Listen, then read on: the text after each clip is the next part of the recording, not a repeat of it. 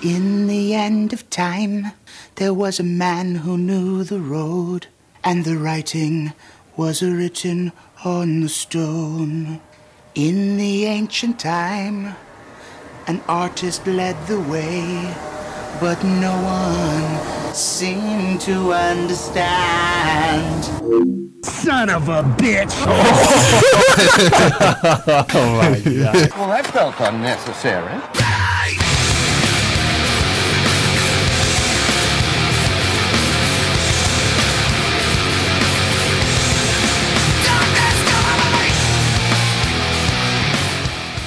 Howdy there, folks, and welcome to the critically acclaimed Penalty Box Sports Show. I'm the host of this ride, Boomer Sabata, with the dudes, Ryan the Bohemian Chameleon Sabata, and Chief PhD at Deontay Horn. Now, that's a pretty cool nickname, Ryan. Yeah, but I don't feel like I'm enough Bohemian to Warren. But you are. I'm not Elizabeth Warren. I don't know who that is. Oh, okay. I don't know who that is. I know. I don't know how. It's Queen, and chameleons are pretty cool. I guess we're on the right track. All right, and you guys ready to have yourself a little bit of a sports powwow? Huh? Yeah. Yeah. Got plenty of caffeine in us. Are ready to rock and roll. It's time for Shock or Nah.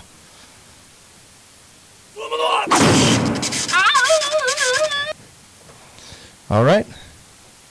Number one for Shock or Nah, Bryce Harper finally signing with the Phillies to a 13-year, $330 million contract with no opt-out and no trade clause. Shock or Nah?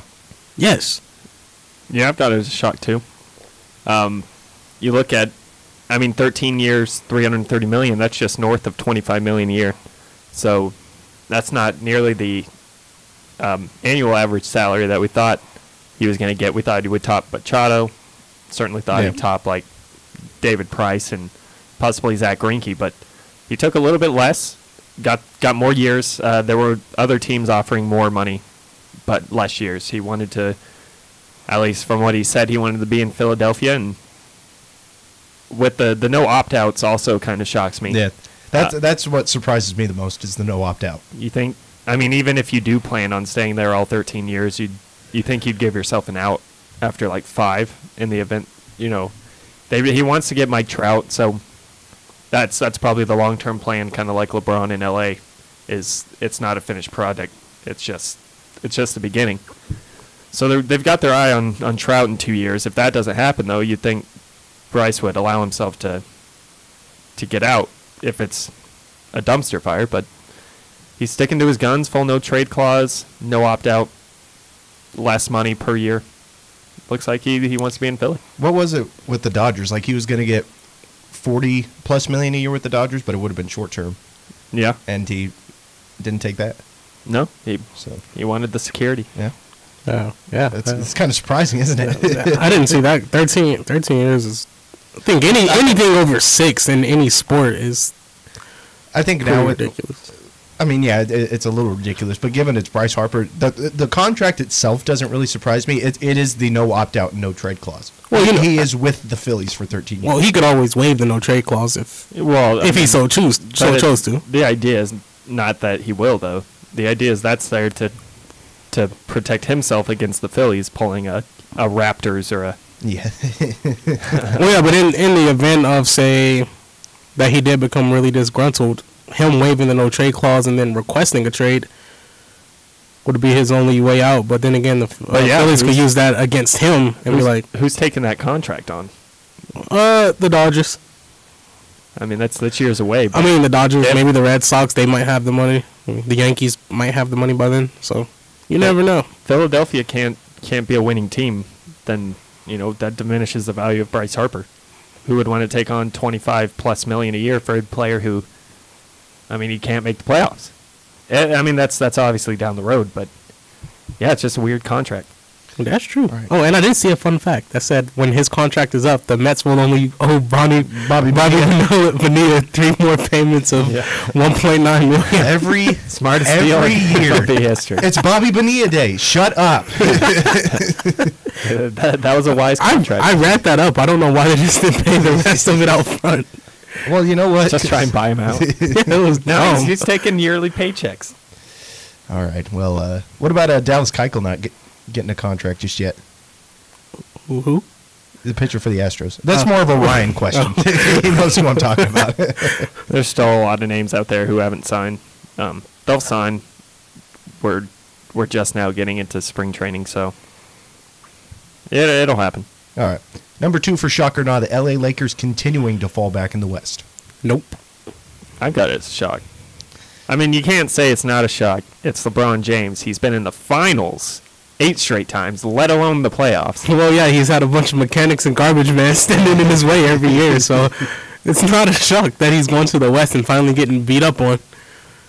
But do you think this is LeBron's fault? No, it's not LeBron's fault. He missed, 19 games at one point? Yeah. And they were the 4th seed before that injury, and then when he gets back there at the 9th seed, no, it's not LeBron's fault, but it's not shocking at this point with the chemistry issues. Do you think that this started when Anthony Davis was rumored to be going to L.A. at the deadline? I think it started when Lonzo Ball got hurt.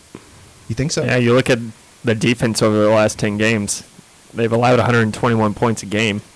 They're only shooting 35% from 3, and they're shooting less than 70% from the free throw line, while allowing, let's see, 33. They're allowing 33% from 3, but they're also turning the ball over a lot. Just not a recipe for success. And I mean, that's with LeBron on the floor, so that is partially his responsibility. I think at this point it sucks for the Lakers because the core of that team outside of LeBron is up for trade. And if they can't win as a core with LeBron on the court, why would the Pelicans want them to build around? So I think at this point it's just hurting they're not necessarily their chances at getting Davis, but it's going to increase the price because Lonzo and Ingram and Kuzma just can't get it done. They won't with LeBron on the court. They won't be able to compete if the rumors about the Celtics saying everybody's on the table is true, because I'd much rather have Smart, Brown, Tatum as opposed to Ingram, Kuzma, and Lonzo. So I mean, all the Celtics got to do is say here. They could just say here's Tatum. They could say here's Tatum. Yeah, and they got the Lakers beat because Tatum would easily be the second best player on the Lakers outside of LeBron if he went there. So yeah, at this point they're going to have to hope no one trades for him and he just hits the open market at the end of next year. Other than that, I think they have little to no shot, and they'd be better off going for a Kyrie LeBron reunion, possibly get Kawhi. Yeah, maybe. But Kawhi might want to stay in Toronto. I think it might be a Paul George situation where he doesn't want to leave because look at them. Yeah, he likes it in Toronto. Yeah, I think Kawhi. Who wouldn't love Toronto? Toronto seems like an awesome place. Yeah, they embraced him. They embraced Kawhi, which is good. He's a fun guy. Yeah. All right, number 3 for shock or not, number 6 Michigan State, number 8 Houston, and number 10 Marquette, all losing to unranked teams last weekend. Shock or not? No. Out of all of them, Michigan State is the most surprising, but it's I thought Michigan State was overrated I thought all 3 were overrated the entire year. Here's the thing about college basketball that makes it different from college football. You can lose a few games. It's okay. It's okay to lose a few games. But in college football, if top 10 team loses one game, done. And that's why college football is very flawed. And it's very that's why I have high blood pressure, is because of college football. Houston was number 8 heading into this. Yeah. They're 6 now. Well, so yeah, it apparently didn't. Yeah, so I guess you can definitely. It is scientifically proven you can lose a few in college basketball. Yeah, just look at KU. Well, no, Houston's 12th in the AP poll, but in the NCAA men's basketball net rankings, they're 6th. I think that net rankings take in evaluation of everything, all types of factors. Right. I'm sure, yeah. But yeah, it's March. Teams are going to lose. These games don't mean necessarily anything at this point. Conference championships start this week, right? So those matter. Yeah. You know why? Because my former school might be able to make a run at this thing. Which one? Butler Wichita State. Wichita State. They're getting hot at the right time. They've won 7 of 9. They get hot in the ACC or AAC. Here, and win a few games in a row, they'll be in the tourney. I'm going to look for them. I don't know. They have, in this poll, what's their record? Every team. Oh, the record's not good. That's what I'm saying. They got to make a run in the AAC or they're not making it. OU's making it. They're barely on the bubble for NIT, so Wichita State's one hope is to get on a really hot run and win the tournament. Because if they don't do that, you were at Wichita State for a cup of coffee. I was at Wichita State for half a semester. A cup of coffee. And you know what? It was great. It was great. Learned from it at least. Oh, I learned a lot. Yeah, I learned a lot. So Ryan, what numbers are you pulling up for Wichita State? I'm trying to find them in the poll. I told you they're not in the poll. No, this has every team. I forgot what conference they're They in. ain't gonna be in. American Athletic. Oh, that's right. They moved. Okay. That's at the He was looking for the Valley. Yep.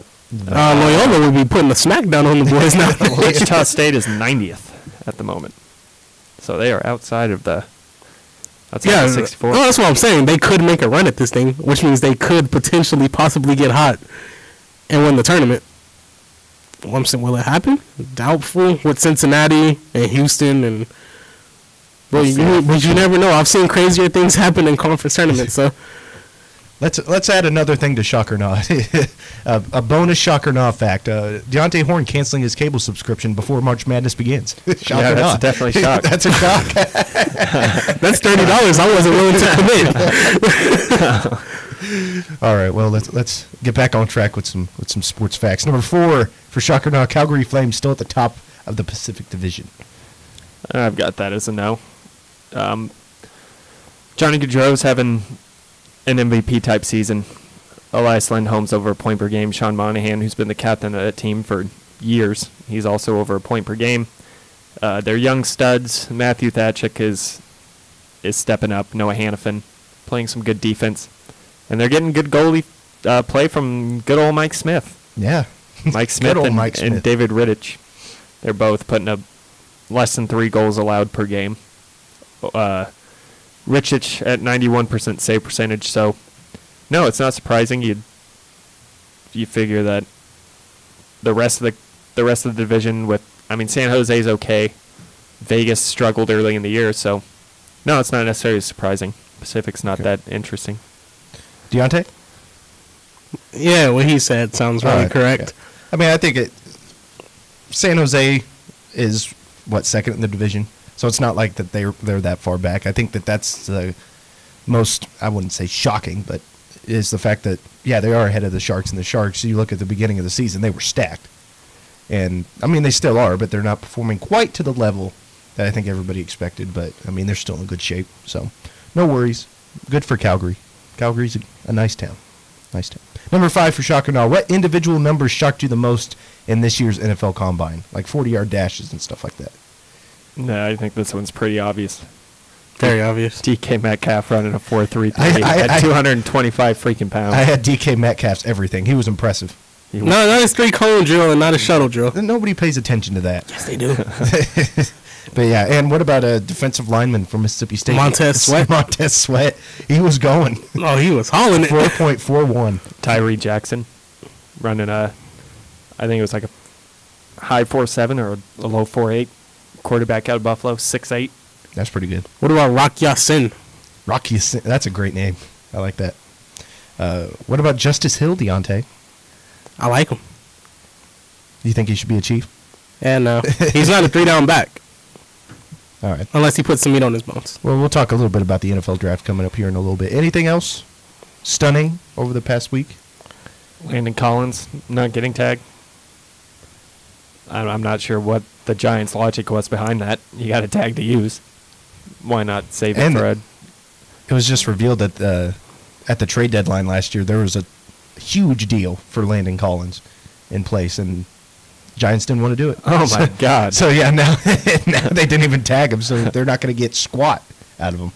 That is the most Giants move of recent memory. Mine is the Ravens releasing Eric Weddle, since he's been a mainstay in that defense. And also, they're in danger of losing Mosley and Suggs as well. Yeah. So the 3 guys who made that defense are going to be gone. So it's going to be time for Lamar to step up and put some points up, because that defense will not be the same. Won't be the same. The Browns are just over there licking their chops, just like, all right. They're like, all right. Which 2 do we want? A small part of me just believes that the Steelers are going to come out and start annihilating everybody next year. Like, a small part of me is telling me that the Steelers are just going to nail the draft. They're going to nail the draft, and they're going to come out and just whip everybody. Well, they do. Well, they draft well? They replace receivers better than any team in the league. They do generally draft well, as long as they get their defense together. Not even their defense, their secondary. Their front seven is great. Someone's telling me that the Steelers are going to surprise people and just come out and start hitting teams in the mouth. Yeah, they still have a decent offense. Big Ben is still there. You have Juju is imagine number one. Imagine DK on the Steelers. James Washington is there too. There's Connor. Yeah, and James Conner still. People. I think all those Steelers. I think all this stuff's been overblown. But we don't play them next year, so no worries. What about the Oklahoma Sooners dethroning the Kansas Jayhawks last night? That wasn't necessarily a shock because KU stinks this year. I don't know why they were 13th going into that game anyways. I was thinking the same thing, but it was a good win.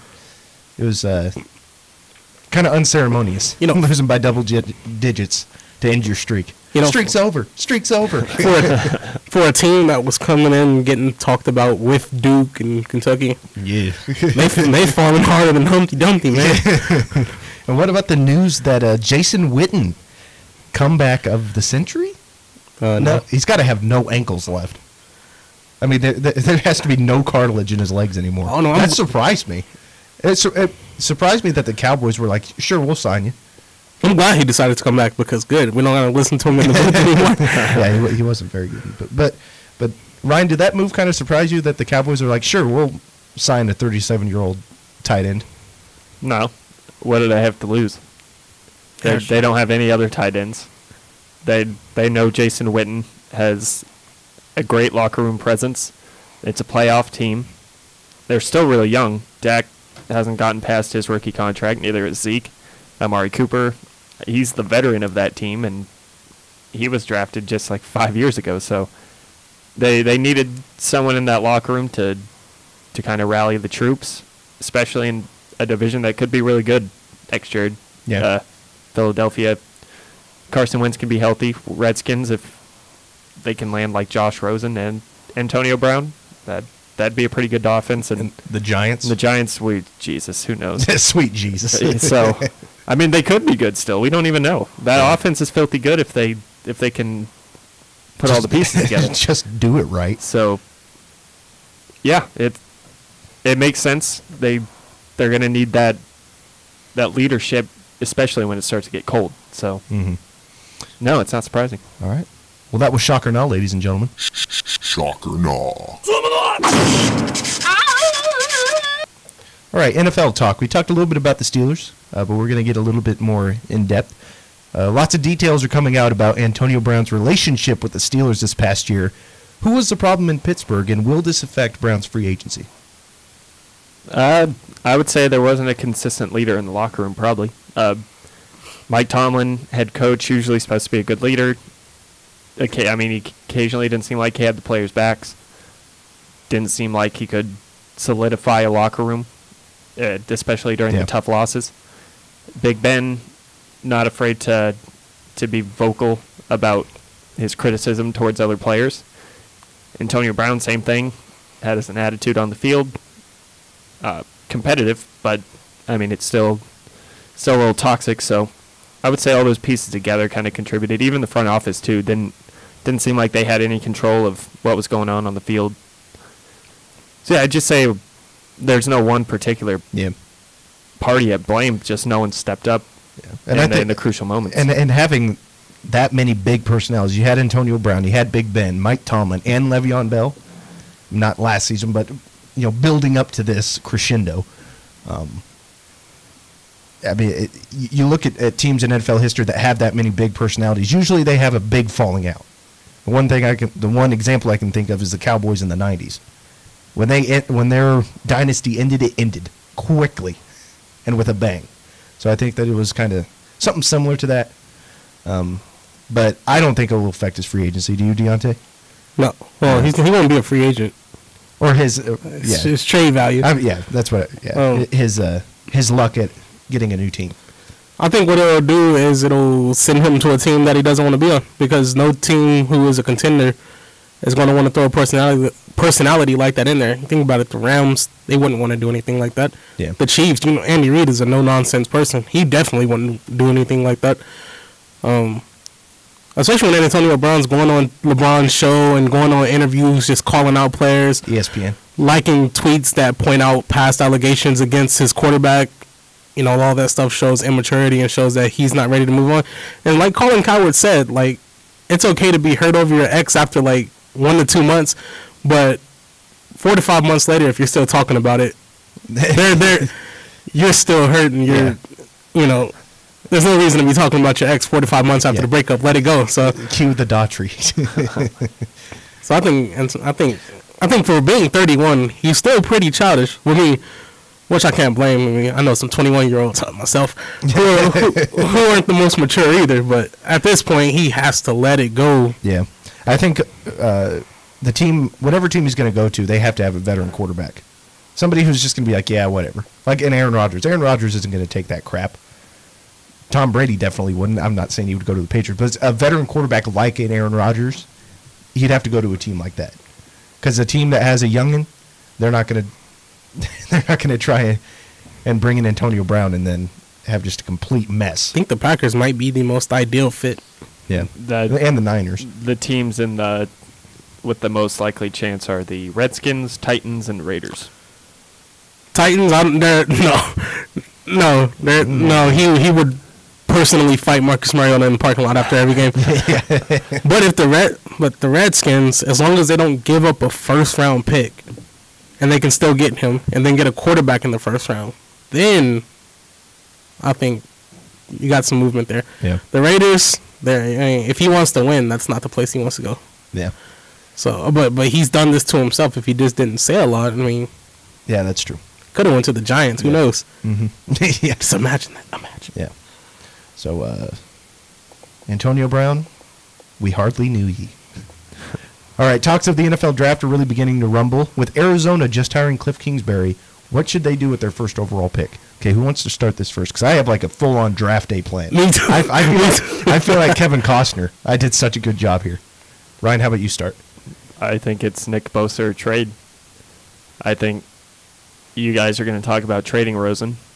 I personally disagree. I'm just thinking long term. I don't think Cliff Kingsbury is going to work. He's going to be fired in 2.5 years, and you're either going to have a ruined Josh Rosen or you're going to have a quarterback in Kyler Murray who can't do anything outside of the system Kingsbury runs. So you go with the safe option, solidify the defense, especially in a division where defense is prominent, where offenses are also very good. I mean, you got the Rams and Seahawks running game is pretty good. So get the best player available, get Nick Bosa, or get 2-3 first in the future to keep going, because Kyler Murray, that's just a recipe for disaster. All right. Well, I'll have to disagree with you on that one, Ryan. Well, yeah, I knew you guys were going that direction. I think here's what I think the Cardinals should do. They should trade back to at least number 3. 49ers and Jets won't pick Murray. I thought, they could trade back to 4 and get one of the Raiders' first-round picks, but the Raiders might undercut him and pick Murray. So I'm just like, I don't know about that. So I said 49ers or Jets. You'll get more picks in this draft. Why would the 49ers or Jets trade up? So they can get Bosa. What incentive? I don't know if the gap is that big between Bosa and number 2 to where you don't do that if it's not a QB or a Jadeveon Clowney. Well, if it's a pass rusher, I think so. I think so. The Jets defense. So you're saying the Jets defense was horrendous last year. Yeah, and they can get Quinnen Williams, who ran a 4.8 240. They could get Nick Bosa. Pounds. I don't see why the Jets would give up 2 firsts in the future just to get a player who might have an extra sack a year. What about the Raiders? You think they could trade back and then the Raiders get the first overall pick? The Raiders, if they move up to the first overall pick, it's pretty clear cut who they're taking. Anyone who trades up in this draft is getting a quarterback. Okay. There's not a whole lot there. So it's the Cardinals are going to have to be forced to either take Kyler number 1 or, risk it for the biscuit and trade it further down and see what happens there. But okay. I don't see how. Deontay, what's your first step? Okay. So, the first step is trade. So, Ryan has Cardinals just need to stand pat. Bosa or bust. And I have trade back to number 3. What do you have? I have trade back to number 6. Number 6? Number 6. The Giants who take Haskins. And here's why I say move. Here's why I say trade back. No, because I think the Giants with this pick would take Kyler. Haskins isn't a person you have to trade up for. But in this instance, you take Kyler. Here's why. I say this is smarter for the Cardinals. Because with that 6th pick, you're in prime position where nobody will really judge you for taking DK Metcalf, which is what I think they would do with the number 6 pick. Because see, I don't even. That seems high. That seems incredibly high for a running or for a wide receiver who was a borderline first rounder. It's high. Well, look at John. I said last year with Josh Allen, I think the combine kind of inflates John draft Ross stock to unbelievable levels. I think DK Metcalf, as unbelievable as he is, he's a product of the same. I don't think he's a product of the combine. If you go watch his highlights, you'll see that he's not a product of. And John Ross became a top 10 pick just because of his 40. Josh Allen, not John Ross. No, I'm bringing up John Ross in this situation, and DK Metcalf is just an absolute. But I'm saying specimen. For a young quarterback to build their confidence, what do you usually need? You need a big body receiver who can go up and save them a few times when they might throw a bad ball.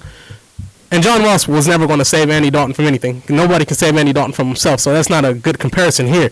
But think about it. They trade back to the number 6 spot. They're probably going to get the Giants number 1 next year, which more than likely will not be high in Eli Manning's final year. Maybe 10 to 15 at the best for their pick. And then you'll probably also snag an extra 2nd or a 3rd. And in this instance, you can also grab Moreau from LSU, the tight end, or Steckenberger from A&M, the tight end. Because what the Cardinals don't have right now is a solidified offense. All they have is Josh Rosen, Fitzgerald, who probably is going to play as last year. The running back position is solidified. Don't got to worry about that one.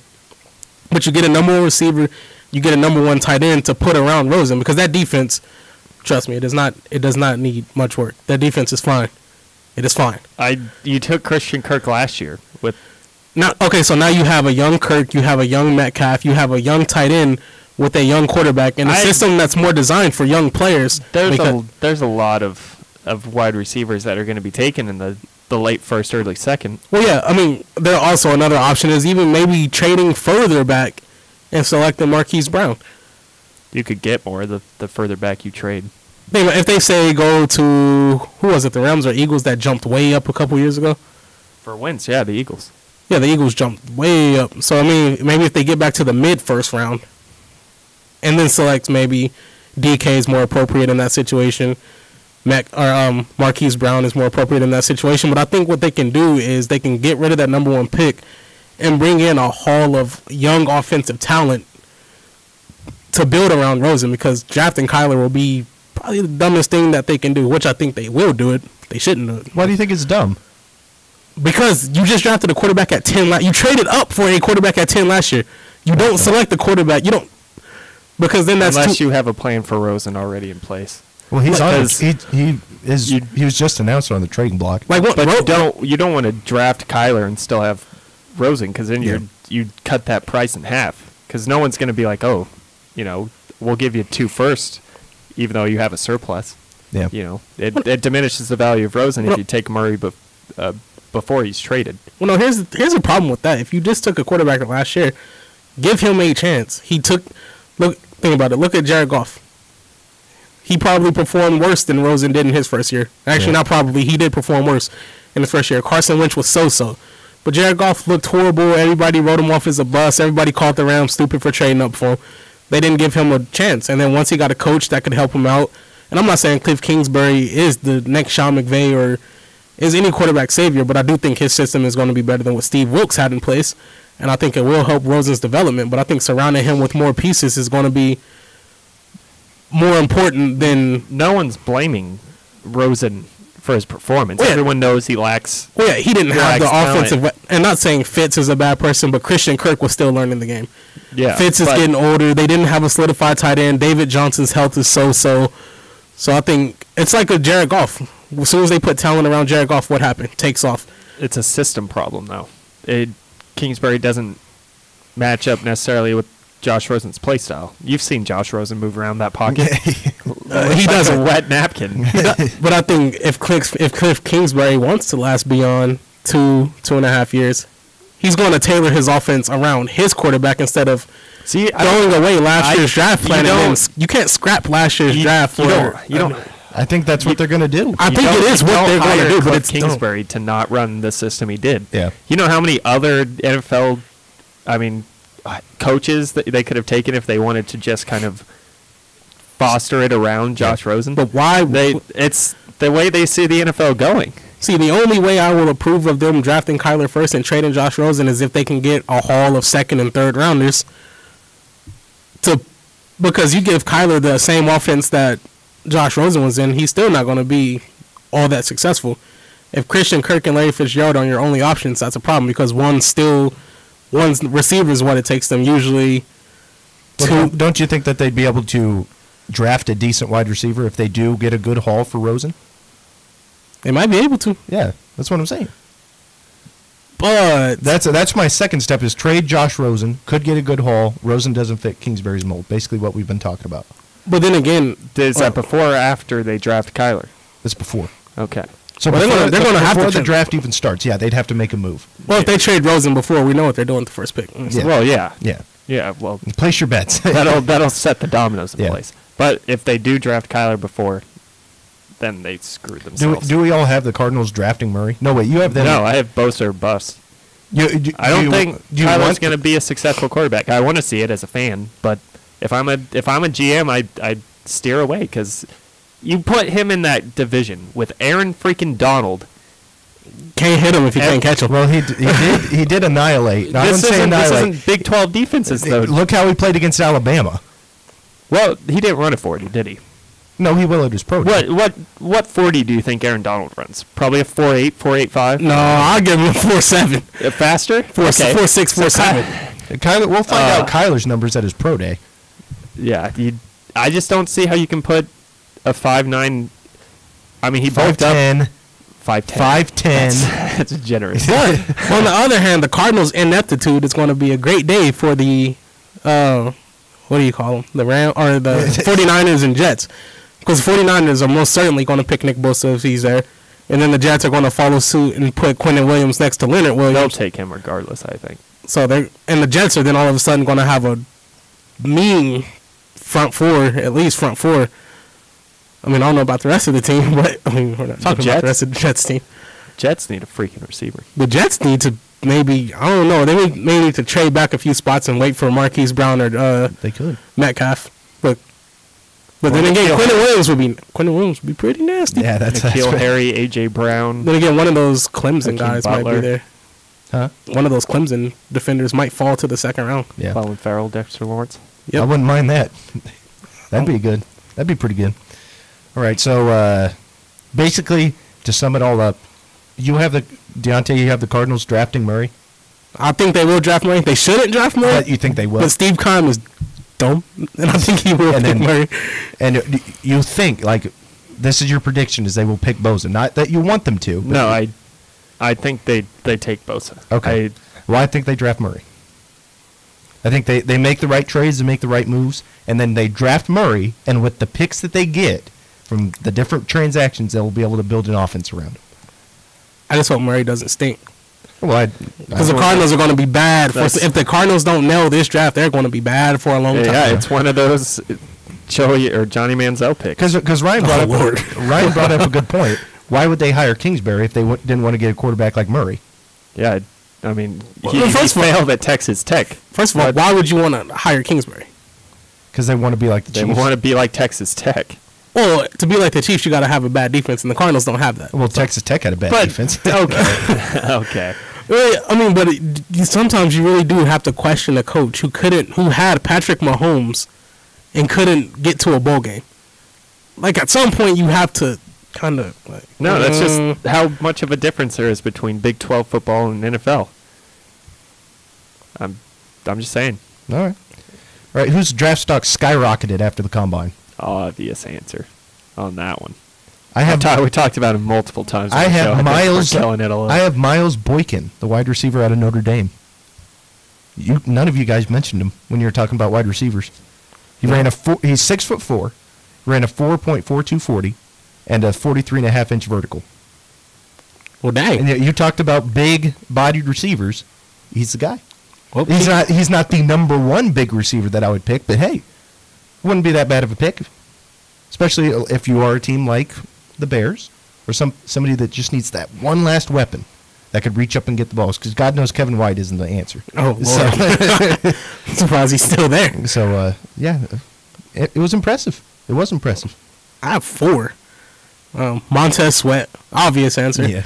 I think he's going to get billed as kind of the next Von Miller.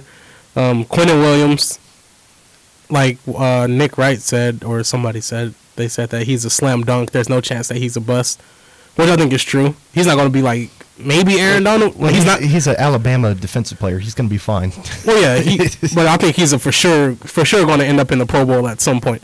DK Metcalf, obviously, his draft stock skyrocketed. There's probably going to be a team dumb enough to pick him in the top 10. It happens every year, based off the combine. It's going to happen. Overpaying him a little bit. Yeah, and then Taylor Rapp from Washington. But the thing is, like they said, this draft is defensively loaded, so it is. They said the Patriots could get a defensive player they wanted at pick 32 in this draft. So I'm like, oh well, wow, must be nice. Ryan, who impressed you? DK Metcalf. That's your only answer? Yeah. Oh, why? Okay. Why? Who else? Should we just get a poster of DK Metcalf and put him up in the studio? He'd be the Fort Hayes fan favorite. Yeah. Well, he earned it. He definitely earned it. Deontay, we'll start with you with this next one. What do you want your favorite team to do in this year's draft? What do you want the Chiefs to do in the draft? Well, I don't want the Chiefs to draft defense just for the sake of drafting it. I want them to nail the picks that they have. So we got 29. Based on what I've been hearing, is that DeAndre Baker is going to be there at 29. Wow. I say take him. Take DeAndre Baker at 29. And this is going to surprise some. But in round 2, take a running back.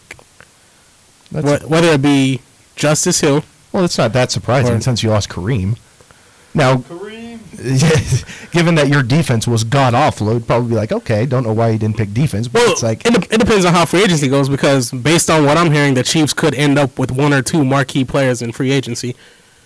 More than likely 1 for sure. They're keying in on Landon Collins. Maybe he sees that he gets to play with Pat Mahomes and that brings him on in. Possibly Eric Weddle. Him and Tyreek had a "Hey Big Head" chat on Twitter. So so I think but what I want, no matter, I don't care who we bring in. I don't care if we bring in Patrick Peterson. I don't care if we bring in Deion Sanders and Champ Bailey. DeAndre Baker at 29. Okay. Second round. Maybe if we don't get a safety in the draft, then go with the safety in the second round. Then third round, I still think Justice Hill might be there. Even Rodney Anderson might be a sleeper. I saw some people having Benny Snell projected to fall to the 6th round. I don't know what type of mock was that. It's his injury problems. That's the main reason. Possibly Bryce Love, who was a Heisman candidate before his injury problems. Finalist. Chiefs only have $9 million in cap space right now. That's before Houston. That's before Houston, Barry, and Ford.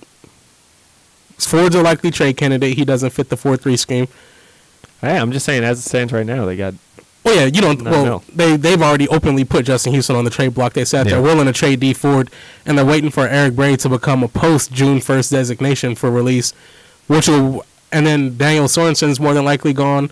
He's a safety that we don't need, and then Xavier Williams is more than likely gone. After those, I believe we are up to $50 million.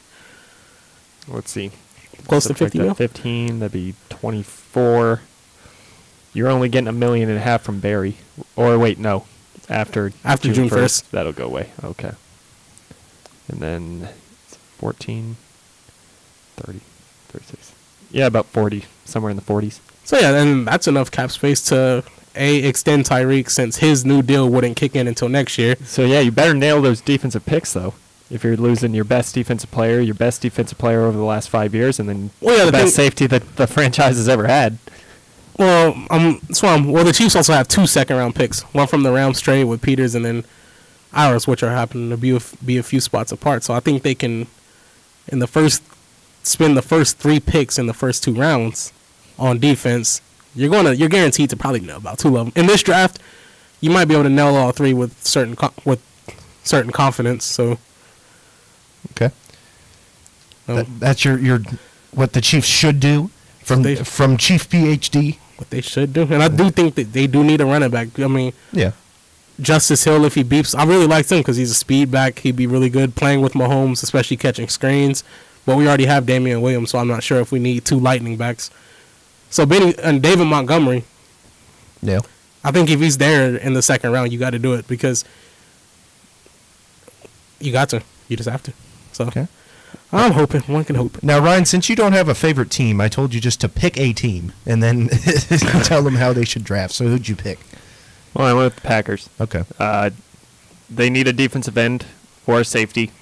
On the defensive end front, Clay Matthews is getting up in age. Nick Perry's always injured, and they're running with a bunch of practice squad guys at the end of the year. So, got to get someone in there on the edge.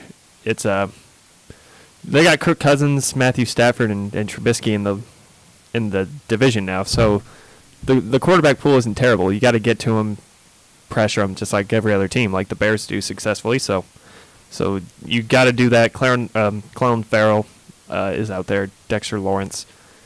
They got the 12th pick. So I mean, if we see people reaching for quarterbacks and wide receivers, a few defensive players might drop a little further down there. Or safety. They traded Clint Dix at the deadline to the Redskins because they knew he wasn't going to resign. So get a safety in there. I mean, basically anything defense. And then they also need to get some weapons too. Whether that's trying to get Antonio Brown, I mean, you can't do that draft, but whether that's getting a veteran or snagging someone in the second or third, like a Hakeem Butler, be some options for him. But that's what I got. All right. Well, I think the Chicago Bears, unfortunately, need to trade Jordan Howard. He's not fit for Nagy's system. He's done his job well and right, but it's time to trade him, try to get as much value as you can now. I think probably worth maybe a fringe second-rounder, wouldn't you think? I think second or third. Okay. So Probably a third because he's going into his third year of his rookie deal. So I'd say late second, early third, because Bears don't have a pick until the third. yeah. Whoa, no. Jordan Howard would not be second or third. It'd be a third maybe. Really? If Garoppolo's only worth a second, you think Jordan Howard's worth about 20 picks? He's got lower? a point. He's got a point. Okay, but we'll get something Give out of Jordan Garoppolo Howard. is a specialty deal, but yeah. Get something out of Jordan Howard. Late third into the fourth.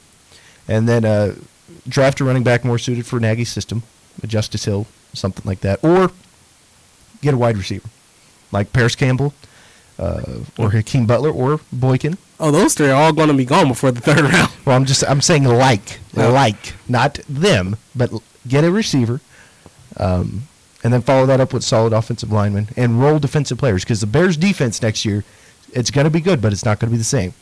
Why not? Because they're losing Amos, and there's a couple other key role players that they're going to be losing, so you kind of have to reload that. It's not going to be the same as last year, but it's still going to be good. So you have to kind of retool every year. That's something that some defenses get wrong. So, with the Bears, it's more of a free agency type of offseason. That's where they need to really focus their attention, get some veterans in, get you over that hump, sign a kicker, for God's sakes. With the Bears, there's not a whole lot of pressure in the draft as much as there is in free agency. So the draft is exciting, isn't it?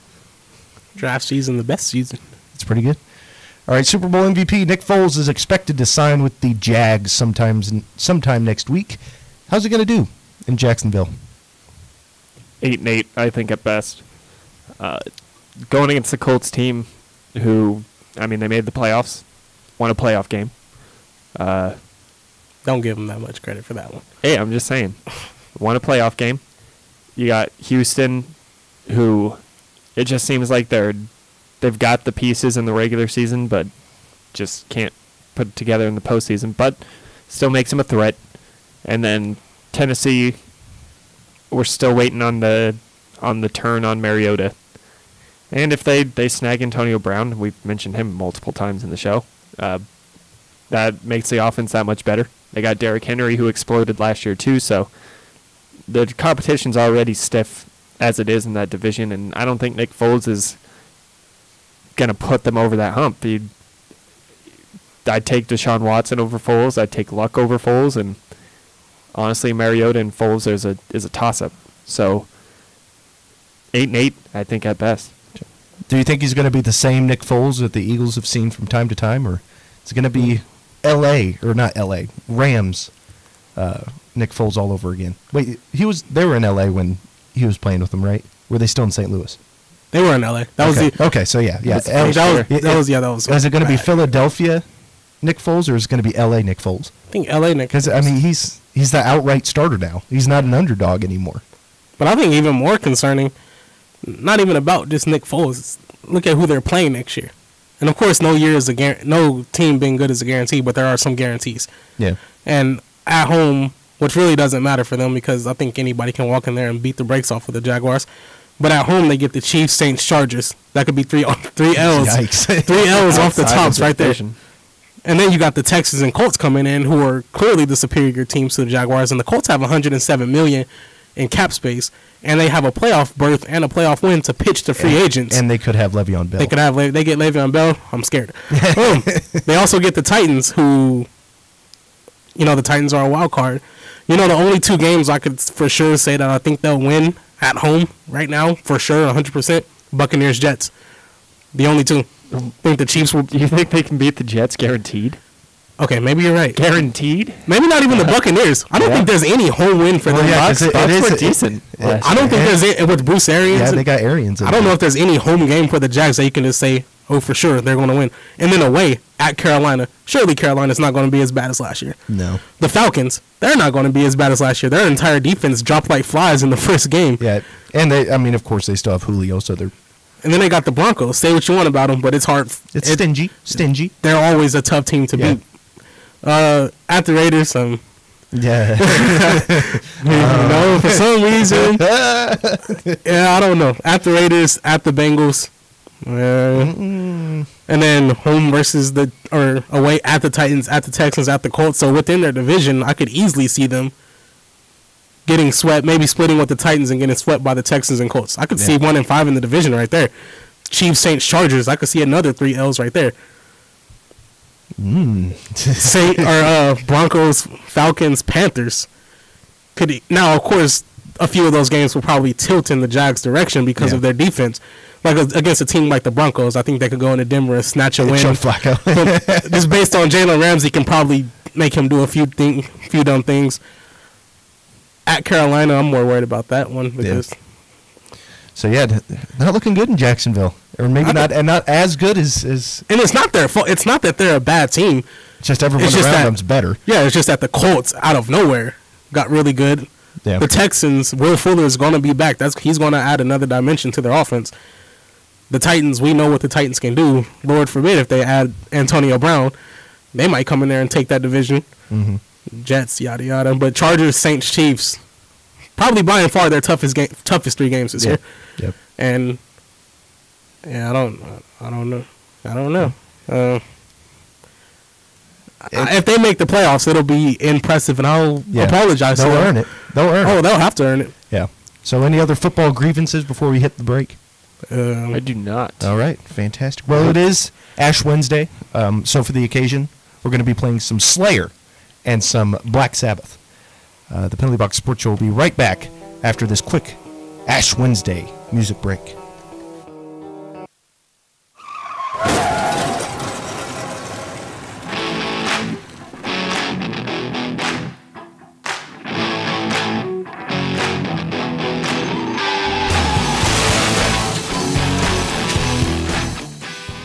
And welcome back, everyone, to the Penalty Box Sports Show live here on KFHS Radio. That was When the Stillness Comes by Slayer and Into the Void by Black Sabbath. That's from their Master of Reality album. Wow, what an album. It's one of my favorites. Do you guys like that? Yeah, during the break we were discussing some of the concerts and the sporting events we're going to hit this year, and it's stacking up. It is. Looks like fun. Yeah. Stack up the cash. Yeah. But that Domino's money. Yeah. So. As long as you're not falling on your ass. And bruising it. It's a sore one. All right, NBA talk. With the Lakers' current struggles, do you think everything will be resolved by next season? Yeah, because the only player on the team I think that transfers over to next year is LeBron. It's going to take 10 players just to get Davis if they want him. But I mean, bottom line is, it'll be different. They don't walk away without at least one superstar, if not 2. Whether that be Davis, Clay, Kyrie. I mean, the possibilities are endless. So, yeah, they'll be better next year for sure. But the way it looks now, not so much. Here's our 10-day outlook. Deontay, what do you think? Yeah, I mean, I think they'll be fine, but I don't necessarily believe that they'll still contend for. But next year's going to be completely different if KD and Klay Thompson leave. Okay, never mind. Opens You up the have a point. division. Yeah. Or opens up the Division, conference. Opens up the conference. No, it opens up the league. Yeah. Yeah, But it's the conference. That's the only thing Conference that's is magic. basically the league. I'd like to see Kyrie go to LA. If that happens, they'll be fine. I think a good complementary piece to Kyrie and LeBron will be AD. But he's going to cost a lot. Mhm. But it won't matter if you got Kyrie, LeBron, and AD. Yeah, I think you'd be fine. You don't necessarily need the best I bench don't because know then about- you'd get a bunch of veterans who would take yeah. the minimum Look to at come the in. Rockets. It would be a LeBron team, like what he had in Cleveland. Except it'd be better. Yeah. It'd be a better version of the 2016 Better Cavs. though, See, because any player you mention, like you say Anthony Davis, okay, but that means they're losing all three of their core plus And then plus their best bench pieces. But then and then they're going to so bring they're gonna some have in. to. They'll have to. Yeah. Then they they'll can have bring to. in Clay or Kyrie. You bring in any two superstars. I don't care who they lose. LeBron and two other solidified superstars will make them an instant title contender, especially if Kevin Durant decides to go to New York, stay with Jimmy Butler or something like that. Yeah. Or Kevin Durant decides to go to Philadelphia, who's about one shooter away from You know winning what? the league. There's such thing as being too top heavy. No, there's not. I think not so. Not in the NBA. I Where think you need- the Golden State's been pretty consistent because their bench has been. Well, if you have it steps up. if you have Jack squat under Kyrie and James and Davis, then you're not Which going to that's be. what They I'm can saying play, is they right can play now, 48 it minutes looks each like it's gonna 2K. But that's the thing. They're not going to be that top heavy because they're going to be able to get the pieces that LeBron wants and the pieces that you see in LeBron teams that win championships. And it's like when he went to Miami after they got Wade and Bosh and they brought in all these other players taking veteran Ray minimums. Allen. And Where the hell is Melo? If that's the same mentality, What? where's Carmelo been the last couple of months? hiding out with Lala.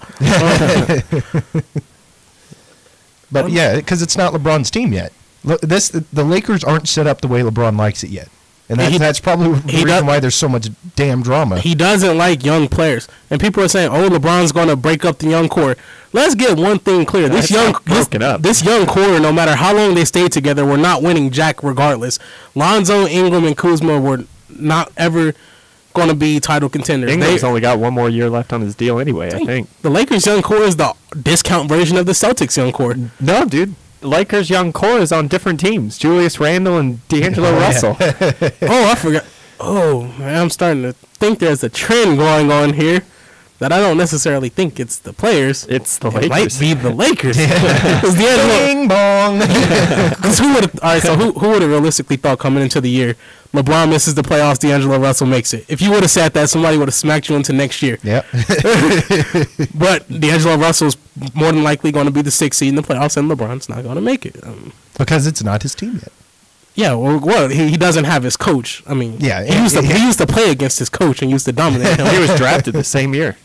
The same year, exactly. Same year. So one, he doesn't want Luke Walton there. He wants somebody who's going to let LeBron run the show the way that he wants to run it. Like, Yeah. I heard some rumors that Tyronn Lue could go coach there. Go back to the place where he got stepped over. I mean, I guess it's not all bad. Yeah. Right on LeBron James' coattails one last time. One final run. All right. I hope the Lakers do win. I would like to see the Lakers win a chip before LeBron retires. So, Yeah, so people could shut up. yes. Yeah. Let's stick in the West with this one. Could the Trailblazers be the unsung heroes of the West come playoff time? We haven't talked about them a whole lot. We've talked about the West plenty. But the Blazers, we haven't brought up a whole lot. No, they'll get swept again. Yeah, That's why. they. Yeah. And if their first matchup is going to be Houston. Yeah, they'd have to play the best postseason in NBA history. Oh, no, their first matchup could be OKC as well. But I'm just saying, aren't they 4th right now?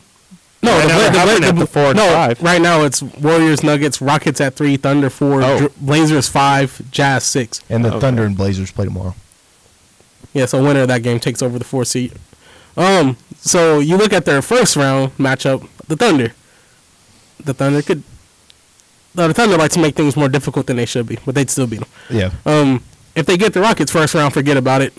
Not a chance. That's the best chance they have, I think. No, I don't think anybody except the Warriors in the playoffs really has a chance against the Rockets team playing this hot. Yeah, they are playing pretty hot. They could also, I mean, if they somehow jump up to 3, they could get the Jazz first round, which is always a tough team, no matter who's on the team. They're always tough to play. Yeah, no, there won't be no unsung heroes in this playoff. I think we have a pretty firm idea of who the Final Four participants will be in the Western Conference: Warriors, Nuggets, Rockets, Thunder. Yeah. Unless the Jazz come in there and just mess it all up, which they tend to do a lot, so you never know. But Clippers, Spurs, we're just going to pretend like they aren't there.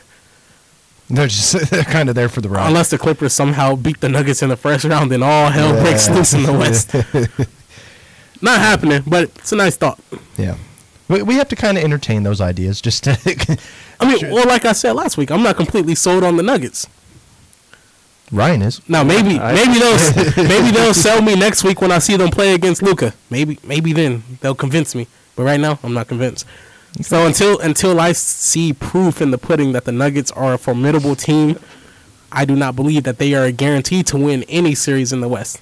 But the fact that their first matchup might be the Clippers probably makes things a little easier on them. But if the Jazz somehow slip to 7, then things get a little bit tougher because Donovan Mitchell has already won a playoff series. He knows what it's like to win. The Nuggets have not won one with this young core, so he has and he took Russ and PG out of the playoffs last year. So, no matter where the Jazz end up, they're a dangerous matchup for anybody. Yeah. And you talking about the Blazers being the unsung heroes? I think the Jazz will be the unsung heroes of the playoffs. Oh. They're going to come in and crash the party and probably get beat up second round, but nonetheless, they're going to crash the party to some degree. So, do you think NBA referees are becoming softer by the day? Because we just saw Trae Young get teed up and ejected for looking at somebody funny. I mean, it seems like every night there's, and especially superstars are starting to turn on the refs a little bit. With James Harden and Embiid, usually you didn't see that a whole lot. They've been soft. Yeah. Well, I mean, but James Harden is the most fouled player in the league, so I don't know why he would bitch. Well, he did. Well, because he didn't get a foul call one time. It's in one ear, out the other. So on his, and Embiid, I don't know. He's kind of he's mad at everybody. Yeah, I just don't think he likes anyone. It's tough to tell how genuine he is with his anger. But I think there are more touchy fouls. But it's just the way the game is. There's more money in it. You got to protect your assets. Is that the same issue in the NFL also? Yeah, it's every sport. Yeah. Oh, yeah, because nobody's showing up to an NBA game that's headlined by Jeremy Grant and Eric Gordon. Yeah. So, yeah, you got to protect your stars. They're already sitting a quarter of the year as it is, some of them. Kawhi probably misses 15, 20 games a year. So, yeah. I mean, you see it in the NFL with quarterbacks. You see it in baseball, too, how you can't retaliate by throwing a pitch at a player anymore without getting thrown out. So it's every sport across the board. There's more touchy fouls just because there's more to lose. And what do you think of that, Ryan? You think it's soft? You think it's wimpy? I think it sucks to see. I think it's just kind of a transition period, though. Some of us are used to, like the older fans are used to seeing the Pistons and the rough and tough play of back then. Ron Artest. Yeah, I don't necessarily do, so I don't see too much of a difference in the game. Okay. Personally. Deontay, you got a bone to pick with some referees? I got a bone to pick with the players and the referees. Who's the one that ejected Tim Duncan when he was on the bench? We're laughing. Okay. Oh, was it Joey Crawford? I think so. I don't know. I doubt he's still in the league. No, he retired. Okay. A lot of people were saying Joey Crawford set the precedent for sensitive reffing, and I think they are taking it too personal. Yeah. When a play, like the other night, there was a video of Russ saying, "Come on, man, I've been in the league too long. Don't call that on me, man." Like they're taking stuff like that too personal. They're letting it get to their heads. I mean. The players or the refs? The refs. Okay. Like, if a player's arguing, don't tee them up just because they're arguing with you. They're obviously not happy with the foul call. Hear them out, listen to what they got to say, then explain why you called or didn't call something. And I think I can't remember which game it was, but it was a Thunder game. Russ had a grievance. He had something to say to the ref, and they communicated. Yeah. They used their communication skills. Yeah, that's the America I believe in. You know what I've always been taught? especially going through the criminal justice program, the best way to communicate is when you're calm. You communicate when you're calm, because when you're upset, when you're sweat, you're hot, and in the moment you say things that you don't mean, you do things that you necessarily wouldn't do if you were calm. So when you can be calm, cool, and collect and have a positive conversation about, why the ref didn't call this or why the ref called that earlier in the game, then the players can begin to have an understanding with the refs about what's okay and what's not okay. Now, if I was a player, I'd ask the refs, why did they let James Harden travel more? Because every time they're like, oh, look at the James Harden step back, I'm like, the dude jumped from Asia to Europe in one step. So I think, and the NBA needs to be more transparent about it. Yeah. Like when the NFL says, yeah, the ref in the Rams-Saints game messed up. He messed up. The NBA doesn't. They put out the 2-minute report, but it's a 2-minute report. Yeah. And you never know which part of a game or a ref call could swing a game in a certain direction. So why do people feel that the NFL or NBA have an obligation to apologize for missed calls? It's their league. It's not. It's their officials. It's their money. It's not apologizing. It's being transparent with your fans, and it's explaining. But with the fans, it doesn't even matter. Well, it does matter. For us, it doesn't matter if it's fair or not. If your league makes a mistake, then you want to be able to explain that mistake. You just don't want to be behind closed doors. Just, oh no, nothing happened. You want to be able to communicate, like Deontay said. Communication is key. Communication is everything in the world. I think you stand by and defend the human element as opposed to. So I think that the right answer to any criticism towards the league regarding officiating is applications. Start handing people applications. Okay. Have them go through the extensive training that officials have to go through and see if they make it through the first 30 leagues do a good class. job of introducing the human element, but at the same time, they need to say it was a bad call. Again, if you can, when a player does something that necessarily is, say, unbecoming of an NBA player on the court, they get fined for it, right? $20,000, $30,000. Yeah. When a player screws up, they get ejected and thrown out. Maybe if there was a flagrant 2 foul and they didn't necessarily intend for it to happen, there's still repercussions for their actions. But when the refs are out, and players are human and in the moment, and sometimes you do things that you don't want to do or that you necessarily didn't intend to do. But when the refs mess up, it's their human. No, they're messing up continuously because they're not making a conscious effort to change, because there's no hard repercussion for their actions. If the refs were getting fined, I guarantee you, and some people say, it would scare them away from calls. No, it would force them to pay more attention to what's going on in the game and to make the accurate call and to get it right the first time. You don't think they're paying attention to the game? No. I think they're paying attention to the game. But what are you doing when Harden's jumping across country to get a shot off? It's even stuff like that, like letting certain players get away with certain things. Because I guarantee you, if D'Angelo Russell tries that same step back, he's getting called for it. Curry tried it, didn't he? And he got called for a try. Oh yeah, I think he's pretty sure he mocked Harden when he got called for it. So the refs aren't doing anything the league hasn't already told them to do. I think the refs are not being held to a standard as a player. Why would the refs care about players' health if just on their own? Because there's probably money in it. They probably enjoy back when they were growing up, they probably enjoyed the rough and toughness of the NBA, but yeah, why would they have policed themselves? Well, it's not necessarily policing themselves. It's just about getting it right. It's not even about calling hard fouls, but it's about this thing that I learned called firmness, fairness, and consistency. When you have a certain ref crew, you have to be firm. You have to let the players know, with your crew specifically, what you will allow, what you won't allow. You have to be fair. Call everything even for both sides. And you have to be consistent. Yeah. If it's the first quarter and you're going to call a foul for, pushing somebody while they're driving for a layup, then you need to call the same thing. I don't care if it's crunch time, 10 seconds left in the fourth quarter. Be firm with it, be fair with it, and be consistent. If you can do those three things, the relations with the players will get better, the relations with the fans will get better, and ultimately you will have more appreciation for the referees of the NBA game. But right now there's a lot of dissonance there. I've been a basketball referee, and that was for third and fourth grade. The calls I made were not pleasing half the crowd. I think I don't think there's ever going to be a time when referees just get to be their own self. Okay, the referees may not always please the crowd because somebody's always going to cry and complain about something. But when the NBA players are going on record and taking fines for criticizing refs, knowing that it's going to get them a $25,000 fine, then there's a problem. Because what do Americans love most? Money. And when they're willing to give up money to express their opinion, there's something wrong there. Yeah, I think that you had a good point. I think that the main issue is refs aren't being consistent. I think everyone's just quick to blame the refs for everything. It's not blaming the refs. They're just not being consistent. Yeah, we're not blaming them for certain teams losing games. They just have to do a little bit better job. And if you're going to call one thing for Harden, I don't care. Call it for the 12th player to come in the game. Just call it all the same. Call it all game long and let it be known what you're, like certain crews are like, okay, we don't call hand checking is tight. And then the next crew, the next game, we do call hand checking tight. Like, give the coaches a briefing about how and then you can even watch film you can watch film and see what they call. And I mean, I think the refs and players just need to they have to be transparent with each other. And communicate. And communicate. When you communicate, everything gets a lot better. And I think Adam Silver is probably trying to create ways for this to happen because he's a great commissioner, unlike some commissioners. He is So, I mean, the players are sensitive. I'm not going to deny that. Some players are sensitive, but the refs are also sensitive.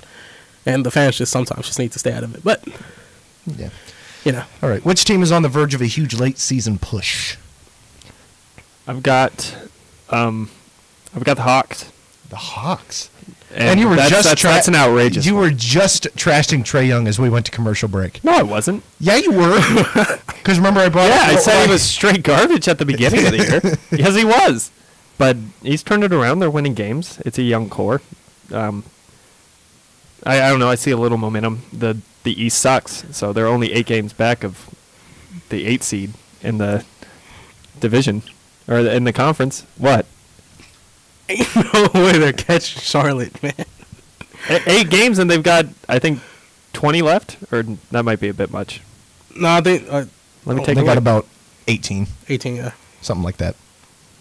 I'm just saying that I said that was an outrageous one. That one's a little far and left, but okay, so the more realistic one. Yeah, okay. The more realistic one is the Kings. Okay. They're sitting 3 games back at the Spurs, and I don't necessarily like the Clippers really to make the playoffs. So it's a young team starting to gain momentum too. They're out Marvin Bagley right now, so that hurts. But I think they definitely, especially with the Lakers kind of falling back even further, the competition, the pressure of trying to fend not only people off from behind you, but trying to climb in front. I think it could be a Sacramento year. Well, I think the 76ers are going to make a good push because I think the Pacers are going to eventually run out of steam. And it's going to be a 3-headed monster in the East. The Sixers are going to be in serious contention with the Raptors and the Bucks. Right now, the 76ers are 7 games back out of first. I think the order will still finish Bucks, Raptors, 76ers, but it's going to be a lot tighter than it looks right now. If only the 76ers had a shooter, huh, Deontay? If only. I'm telling you, they're one shooter away from being the Warriors. Who do you have going on a late season push? Celtics. The Celtics? After they did finally get their crap together? They probably, outside of the Warriors, easily, pound for pound, have the most talent on the team in the league. Okay. And when I said last week that they were still my favorites in the East, I was favorites in the East. That's a little bit favorites is a little far, okay, because I'm assuming Sixers are probably going to jump the Pacers for the 3 seed. First round, Pacers, Celtics, no Oladipo. Celtics probably win that 4 or 5. Next round, they're going to play probably the Bucks or Hornets. Okay, so more likely the Bucks. The Bucks are not a team that is immune to getting beat up by the Boston Celtics. They are not. I think the Celtics are the perfect team to beat up on Giannis. Why? Because Giannis won't outshoot you. Actually, the Bucks won't outshoot you. They'll out-tough you. Yeah. But the Celtics have a team that can outshoot you. Tatum can outshoot you. Smart can even shoot when he feels like it.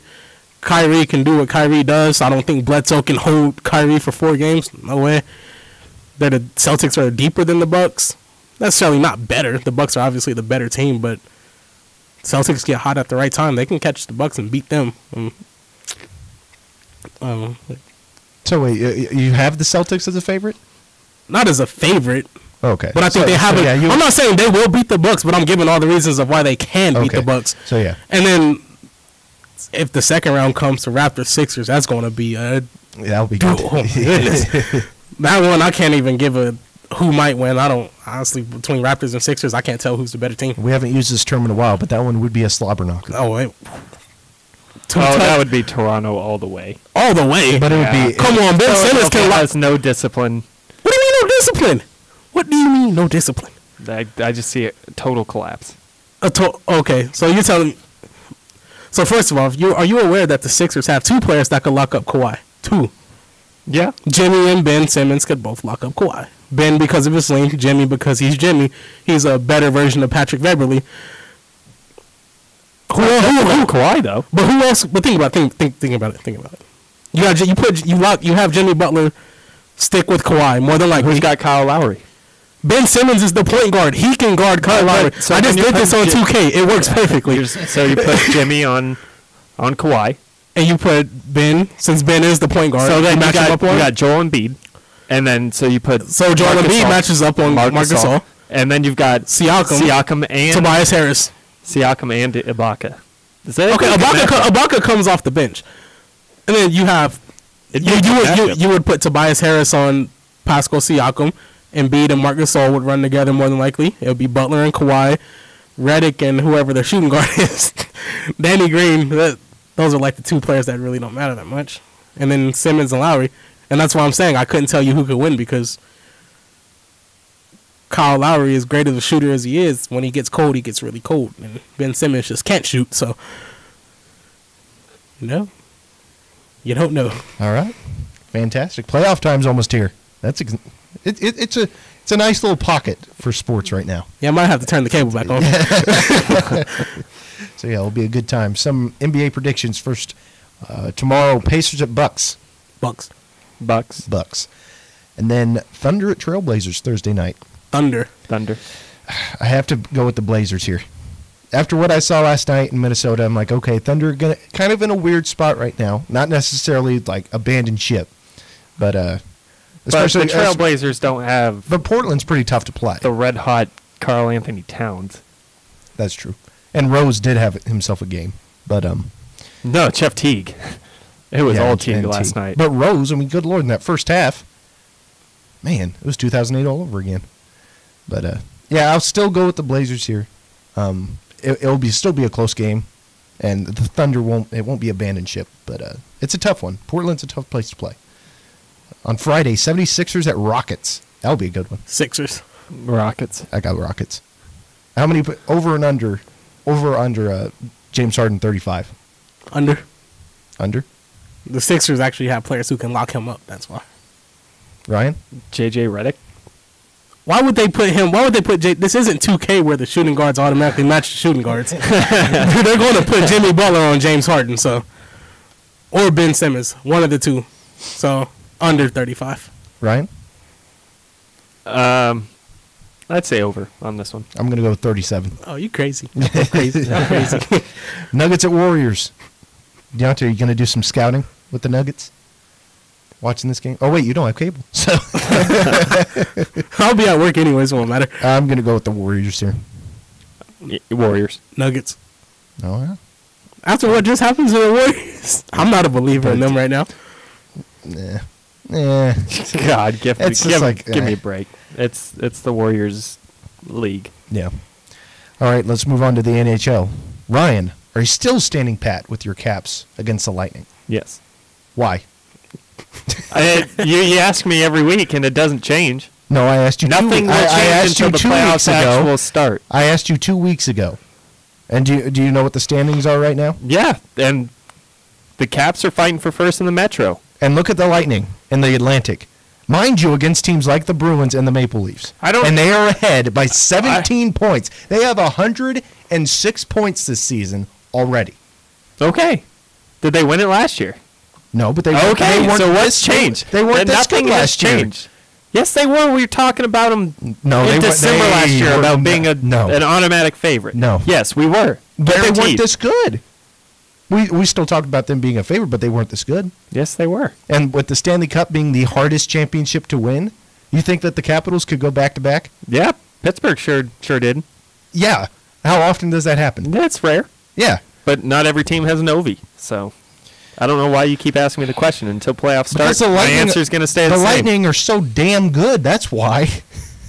Answer doesn't change. We should cue Denial by Seven Dust, because that's what Ryan's in right now. Pure denial. It hasn't even started. Pure denial. It hasn't even started. They just beat Winnipeg 5-2. If the Caps were down 3-0 in a series, yeah, I'd probably be a little biased, but no, I think it's still very much realistic. No, it's Deontay. What do you think? You play NHL every now and again. Well, I haven't bought 19 yet. Probably too late. I can just wait till 20. But it's the NHL playoffs. Anything can happen. But That's your intent. But there's some times where if you know, you know. And the Lightning are like the 2013 Seahawks. You just know. They're it. Yeah, this is honest to God the best. I mean, I'm not as deep into hockey as I am with football and stuff like that, but this is the best hockey team I've seen. Okay, last year was the best hockey team you'd seen. No, it wasn't. The Knights were cold, man. The Knights were cold. 106 points. Next in the Atlantic is Boston Bruins with 89 points. Ooh. And you're fighting for number one in a division with the Islanders and the Hurricanes. Now, I like the Capitals. One of my favorite players plays for the Capitals with TJ Oshie. But you got to know when to just wave the white flag and admit, okay, we might lose this one. And it's like with OU playing Bama last season. I was like, okay, you know what? If we win, great, but chances are we're going to lose this game. And the chances are pretty big. Oh, they were big, all right. Yeah. So, Ryan... it's okay to have hope. Yeah, I mean, there's. Oh, I'm not worried. Last year, the Caps only had 83 points heading into the playoffs. They have 83 points right now. So... Yeah, and the Lightning have 106. So back off, son. 51, 12, and 4. Yeah. So they with an 87 goal differential. Oh wait, plus 87. Wait a minute. No wait. Oh, what the hell? Why'd I go back? Their last 10 games are 9-1-0. That's probably about their last 10 games for like the whole season. The last 10 games for the Capitals 7-3. And again, the Capitals are a great team. I'm not denying that. They're better than my Blues. But still going to the playoffs. Yeah. But with the Lightning, they're unstoppable. Wait, hold on. I just don't want you to get hurt, Ryan. That's the thing. Like with the Yankees. Yeah. Okay, so last year the Caps had 105 points heading to the playoffs. I was going to say. It was... And the Lightning have how many right now? 106. Exactly. Okay. Talk S. Keep doing it. Nobody's doubting the Cap. Nobody's doubting the ability. You clearly are. If you keep asking me. No, we're not doubting. We're not doubting the Capitals. We're touting the Lightning. We knock Deontay down all the time for not being realistic. Now we're trying to do the same thing to you. My answer doesn't change. My unrealistic stuff ended up being pretty realistic when it was all said and done. If Tom Brady's in the playoffs, are you going to count him out? No, but Ovechkin's not Tom Brady. What do you mean? Ovechkin's not Tom Brady. This is hockey, man. Yeah, he did it last year.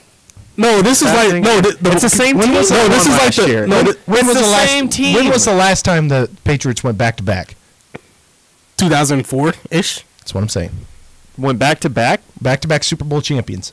03-04? Or 04-05, one of those. Okay. But they so you think 3 and 5 years. Ovechkin's going to be able to do the same thing that Sidney Crosby did? Go back to back in the toughest playoffs in sports with the Lightning, with the Bruins, yes, with the Maple Leafs. I don't know how much clearer I need to be.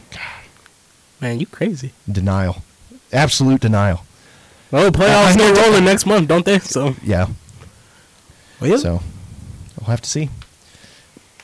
All right, we're going to stick in your division, Ryan. The Carolina Hurricanes bring joy to the hockey world with their victory celebrations. But how far will they go this season?